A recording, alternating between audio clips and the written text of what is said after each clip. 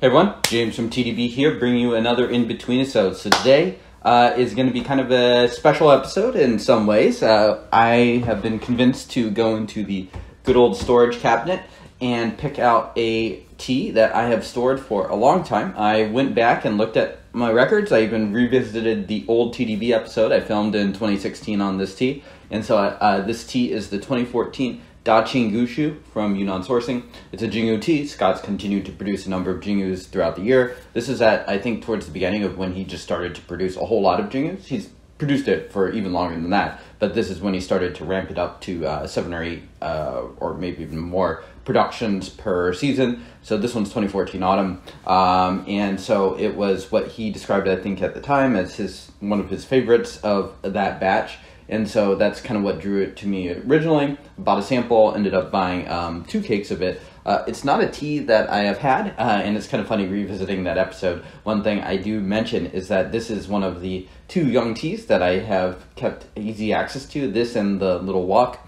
Little Walk I have long since finished. This tea actually has gone into much deeper storage and is definitely not one that I revisit regularly. Part of that is because the Little Walk was a 200 gram thing, didn't really make sense to store it longer term. This one I had a couple cakes of, so I have transitioned from a very small amount of young pu'er drinking to basically very little at all. So that's something kind of funny. And I bought this tea in the summer of 2015 for $65 for a 400 gram cake. So back then, I mean, that was 16 cents per gram. Seems quite cheap at the time. The tea has since sold out. I just checked. And there are some spring versions. Spring tends to be a little more expensive than autumn, so I didn't want to compare the price there, but he does have the 2016 version available for $141. So so this is one where, you know, you can feel nice that you paid a much lower cost than what it is available for now. My initial notes of that session, which was when the tea was, I think just a year, maybe 2 years old, is that it had a decent amount of bitterness. There was kind of this acorn nut sweetness to it, sugar cane, decent body, big leaves. And that more or less lines up with my memory of these Jingyu teas and stuff like that. So these Jingyu teas, it's an area that's north of Xishuangbanna, and they kind of do have this unique characteristic to them. They usually don't get kind of the buzz that you're going to get from Munghai County teas or Yiwu teas that's just beneath it. But as far as like the areas north of Xishuangbanna go, it's one of the areas that I have enjoyed teas from the past. I have not had a ton of aged material, a little bit from there. But yeah, I mean, this is partly a test to see how this tea, this material is doing, as well as a test to see how my storage is doing, how the tea has changed, how fast it's changing. So those are the things I'm going to kind of look at this session. I had a couple steeps of this tea before. I have not pre-screened this tea, so this is my first time tasting this probably in, probably, I was looking at that and that's like not my previous apartment, but my previous apartment before that. So it was, I don't know if I even had this tea at my last apartment. So it's probably been 7-ish years since I've had this, so almost since I made that video, and it's been in my storage for 8 years. So in that sense, it has been given ample time. So we will see how these things have changed. Steep number 3 right here. Gonna boil this water and get steep number 4 going as well. So yeah, storage checkups are something that I don't do probably as much as I should. I think they'd be interesting content. So if you guys are interested in me revisiting certain teas, seeing how it has gone, or just kind of talking about kind of how my own storage and using these teas as an excuse to do that, let me know. It's something that I am open to doing. I tend to not go into this big chonker very much, but it's something that, it's right here. I have pretty easy access to it. It's hard for me to pull out stuff that's in deep storage, but this one was sitting at the front, so I decided, hey, why not? I mean, this kind of fits the criteria. Okay, so let's get into this. Take a quick smell of these leaves. So I will say the tea still smells quite young. There's a lot of high notes here, floral. It's not unexpected at all. The storage that I'm going to be having is certainly uncontroversially considered dry storage. How dry and how slow, I think, is a little bit more up for debate. Cheers.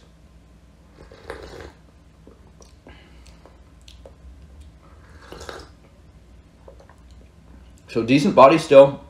It's still got a kind of a solid bitterness too. I would say that overall it has darkened up. You can still detect those sugarcane notes. The body's still quite nice. That's something I do enjoy about it. So I feel like the sugarcane is like maybe 50% evolved into kind of like this wood sugary thing, but it's also accompanied by what you'd expect for like kind of this bitterness. There's a little bit of like fruit muscatel going on. I would say that you know, the nose smells a fair amount higher than the actual taste does. So I would say that it certainly has changed. I think this tea is, a lot of the higher notes have been lopped off of the tea, and it is starting to get there age-wise. If I were to try this tea blind and not knowing it came from my storage, I would certainly guess it's younger. No surprise there. I mean, we are talking about pretty dry storage here. Let me make this next steep number 4, and kind of describe how I do store teas for those of you that haven't seen too many of my storage videos, which you should definitely check out. There's a lot of them. Particularly recommend the Pure Storage Explainer.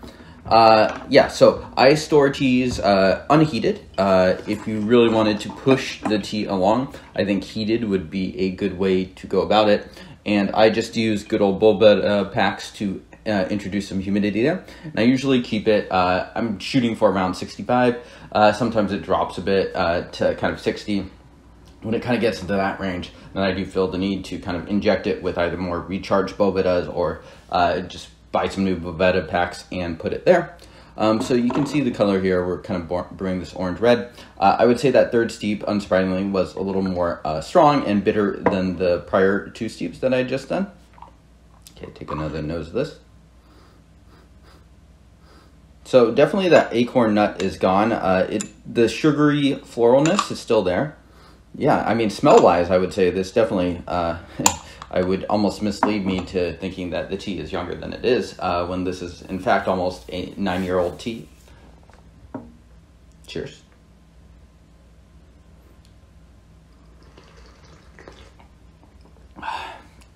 Another couple things in the good news part. I don't detect anything off about the storage. It is always possible that, you know, everyone has like a certain odor of themselves that they cannot smell. It's possible that stuff is going on in my pour, which, you know, if I'm going to drink my own stash, doesn't really matter to me. But yeah, I don't detect anything off. If you were to complain about it, you'd just say that the change is rather slow. 9 years is a long time, and the tea has changed. Absolutely. Has it changed a lot? Is this tea kind of dark and kind of in my wheelhouse of things that I would drink regularly? No, certainly not yet. Probably would take at least another 9 years, if not longer. Yeah, I mean, the storage is just going to be very slow here without introducing something, a lot of heat or something along those lines. Yeah, this is not bad. I don't think this is something I would drink regularly yet. But it has bite still. It's got bitterness. I see nothing wrong with the structure of the pour. The body has maintained itself. So I don't think there are any processing faux pas or anything like that that have gone wrong with this tea. Texture-wise, there's a little bit of minerals, a little floral still. But yeah, it's certainly darkened. And I think it does still have kind of the oomph to last. It has, you know, I wouldn't say this is like a top tier aftertaste, but it has some aftertaste that you can sort of enjoy with this. Yeah. Yeah, let's see. Why don't we do one last one? Why not? So steep number 5 does not feel anywhere close to kind of dying down. I'm using 5 grams for 75 milliliters here. Funny enough, same Gaiwan that I was using back then. I don't know why, but I was using kind of a cup that you couldn't really see the color, and the chahai was blocked, so didn't have a great look at the color, but you can see the color is still fairly on the light end. Yeah, and it kind of leaves this nice sort of floral sweetness in the mouth. Yeah.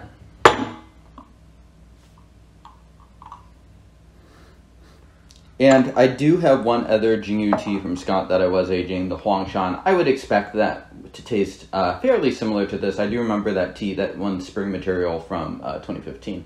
I expect it to be a little bit stronger potentially in bitterness and things like that. I think I had a very, very slightly higher opinion of that tea in terms of kind of going the distance. But yeah, I would say these teas are probably on something like the 20-year trajectory where maybe I would find them drinkable. It could be even longer than that. We'll have to see. Trying these teas at 9 years, I would say, yeah, it's coming along. It certainly still needs a lot of time. Cheers.